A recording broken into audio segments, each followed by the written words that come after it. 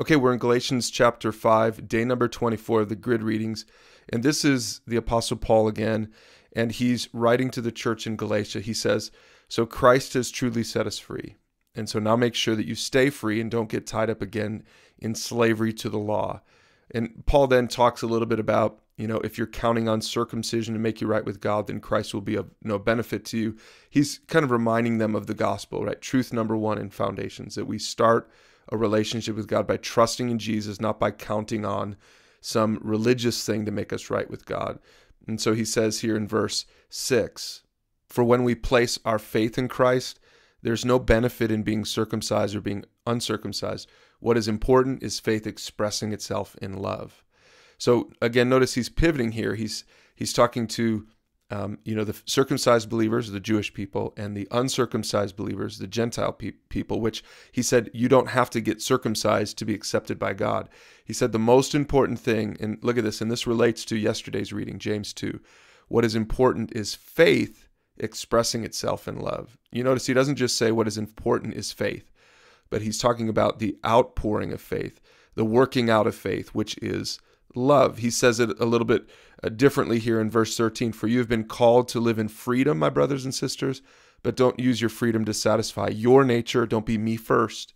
Instead, use your freedom to serve one another in love." And then he says in verse 14, and this sort of echoes Matthew 22, the second part of it from Jesus. He says, "For the whole law can be summed up in this one command: love your neighbor as yourself." As you read this chapter, just notice how much he talks about love, and think of love as the outpouring of a life that is truly changed by the grid of Jesus. And it's the expression of a life that starts off in faith. Okay.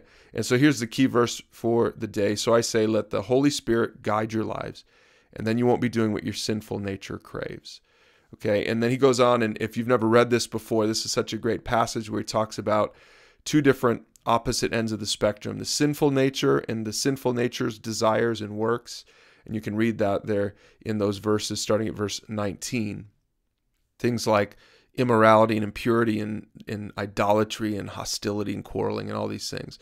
But then in verse 22, he talks about the other side of the spectrum, what the Holy Spirit produces in our lives. And remember, Ephesians 1:13 says that if you've put your faith in Christ, if you've had your defining moment, if you've been born again, then you have the Holy Spirit in your life. And the Holy Spirit produces this kind of fruit in our lives. It's not just you who produces it, it's the Holy Spirit who produces it. And look at the first thing on the list: love. And remember, it's all about love, right? Love God, love others as yourself. So love is naturally the first fruit that is produced by the Holy Spirit in our lives. And then also joy and peace, patience, kindness, goodness, faithfulness, gentleness, and self-control. There's no law against these things.